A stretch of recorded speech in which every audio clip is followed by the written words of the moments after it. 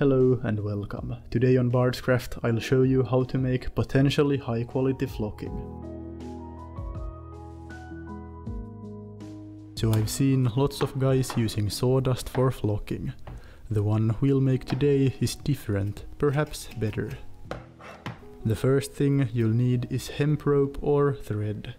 It's cheap, so you should be able to find it for a few dollars. Begin by cutting many bits off the thread. The more you have, the faster you can do the next step.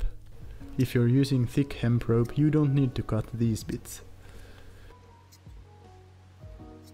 There we go. That should be enough for my first batch. Next, take your bits and hold all of them together like this. In this way you should easily be able to cut them with a pair of scissors. I hope your scissors are sharper than mine. Also, might be a good idea to place a container under, just a thought. Alright, so then you just work through as much material as you need. Just cut the rope into tiny fibers. Try figuring out what works best, short or longer fibers. Probably a mixture of both, I think. I wanna take a look at this now.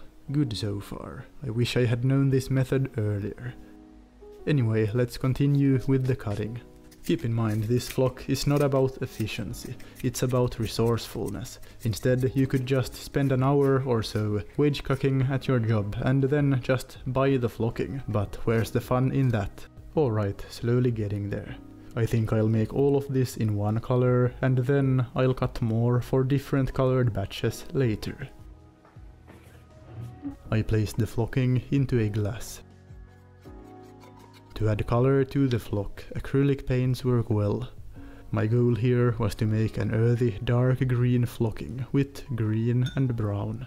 Mix your flock thoroughly and make sure not to add too much paint. You don't want the paint to work as glue, clumping your flocking. I failed and did just that.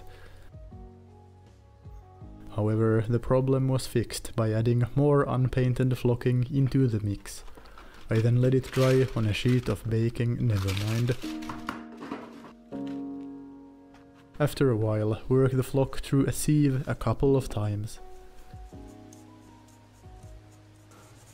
Because I used too much paint, I got these clumps that were useless. Still, I got enough for what I have in mind. In the next bright green batch, I got just the right amount of paint in the mix. It was much easier to do, and the final product was also better with the correct amount of paint. Good job. Are you impatient? Yes. Then you can work the flocking through the sieve while it dries. That's quite good, I think. Once you're done, place the flocking somewhere safe. I got these convenient empty baking soda containers. This should be enough for a few projects I have in mind. Let's test this flocking real quick. Here is a beast I found laying around, unpainted and unbased. Well, you can be the judge of that. This is how the flock looks when dropped evenly from the sieve. I believe this is a good representation. Here I also realized that this green is perhaps too vibrant for common use. But no problem, I'll make more batches in the future. Well, what do you think? Is this as good as sawdust or commercial flock? It's slower, definitely. Anyway, let me know what you think, subscribe and like if you enjoyed this video, and I'll see you in the next one. Here are a few builds you could use that flocking for.